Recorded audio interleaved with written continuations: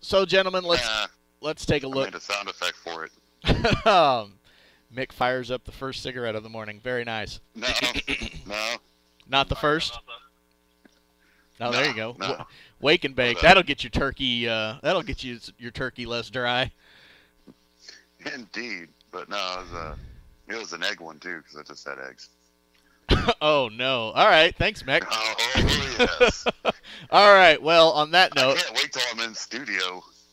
yeah, me neither. All right. So here is the Cowboys offense versus that Chargers defense. Now the Chargers on defense run basically the same system that the Cowboys do. They've got their defensive coordinator from the Seattle tree of running the Seattle type press cover defense with the cover two, relying on getting pressure from their front four, which has been pretty successful this year. But let's start off right here by putting in old T. Smith at the left tackle spot. That guy needs to stay there all day. That is very, very important going up against a speed rusher in Melvin Ingram for the Chargers. Well, Yes, sir? if they're looking for a defensive change, Ken Norton Jr. is available. Yeah, he is. That's because he's terrible. All right.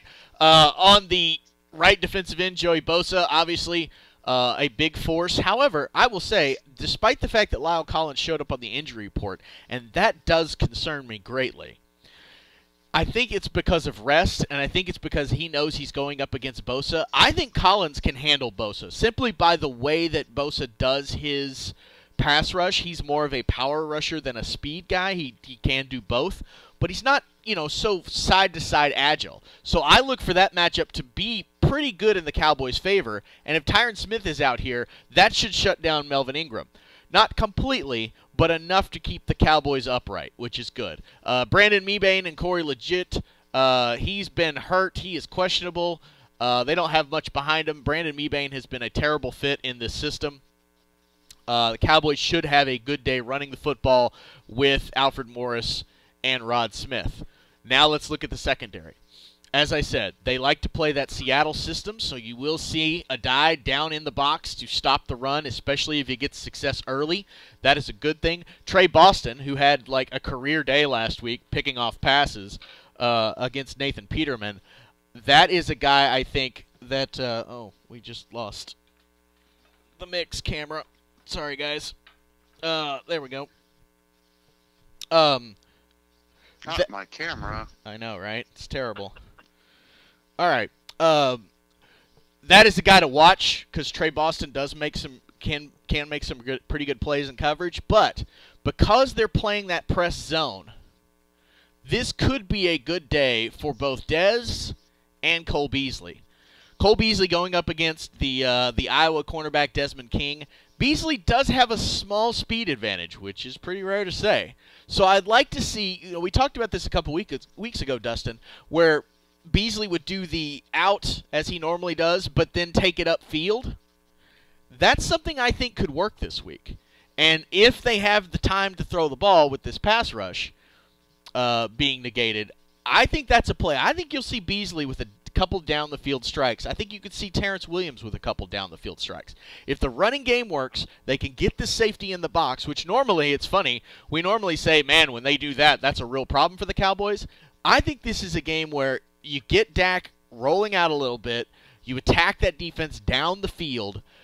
I think this is going to be a pretty good day for the Cowboys offense overall, as I think there will be plays to be made, and if the running game is working, it will all play right off of that. I do like the linebackers for the Chargers in Toomer and Brown. Both those are a couple of playmaking guys, so I don't see Jason Witten necessarily having a great day. I don't see a whole lot over the middle. I think the places you're going to have to win this game, and this is going to have to be a Dak victory type of game, is down the field, on the corners, and this will be a game that will prove if Dak can really be that guy. Yeah, maybe look for Terrence Williams to make a couple of, or Bryce Butler to jump up and make a few plays downfield, because those are usually the two receivers who are able to make those plays 20, 30 yards downfield, where, like we talked about Des Bryant, he's now sort of become that slant guy. What I'd really like to see them do with Dez is find a way, and this is the problem, because the coordinators and the head coach don't seem to be adept at finding ways to get guys open. But, find a way to get Dez streaking across the middle of the field, get him a little bit of space, and get him ahead of steam. And that you just get that big bowling ball moving across the field and downfield. Easy. That racist. Yep. All right, so another point. How is that racist? Hang on. Think about All right, so another place that I think is interesting about this, and we've talked about this in the past before as well, Mr. Copeting, and that is the idea that this is an offense that relies on talent, not on scheme. Yep. And that to me is an interesting. Like you say, they're expecting their guy to get open. Like they basically match up one-on-one, and they say, look, this guy can get open. Make it happen. And yeah, exactly, make it happen. And that to me has been, less than ideal this time. So, you're going to have to see some more scheming. You saw some last week. It was very funny, Dustin, when I said last week, they had the one kind of trick play, and you were like, oh, a little trickery out of the old Cowboys. And I said, yeah, that was the one. That was their one. Well, it's because they had one play, and then they had maybe one play based off of that, and that's it. Like, that's all we got here. So, and, when you have an injury like Tyron Smith, and you talk about, hey, we trust our guys to get open. Well, what does that take? Well, that takes time. And when your quarterback has a second or even a half second less time in the pocket, in the backfield, he's got to get the ball out quicker. And guys are not able to get open as much as often, and so your offense stagnates. And so that's why Tyron Smith has been such a big loss. And I did feel like against the Eagles, they did go out there with you saw them give a lot of help to that side of the ball, but that has consequences elsewhere on the field, and what else you're able to do, especially with your tight end. Because that's one of the things I noticed a lot. They were bringing Witten over that side, and then bringing Hannah over, and they just, the good thing is, I don't think they're going up against a team that's as dynamic as that Eagles, as you pointed out with the numbers. It looks a little more even than it actually is. right. But you're going to have to find at least one score from somewhere that is not the generic offense. So whether it be on defense, whether it be with special teams, even if it's something where you create a turnover down inside the 10 and you're able to pick the ball up and punch it in.